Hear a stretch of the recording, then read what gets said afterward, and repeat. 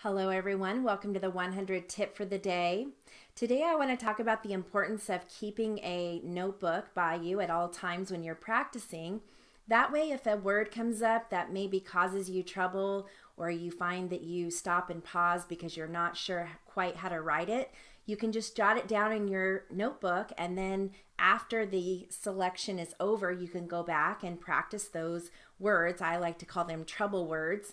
But not only just for the trouble words, but to write down those briefs and phrases that you're going to hear. Maybe I'm going to give you a brief or a phrase, and if you have your notebook handy, then you're going to have all of those in one place, and then you won't find yourself rummaging through different pieces of paper trying to find that brief that you're looking for. So if you've got it all right there in a notebook, it's a lot easier to practice.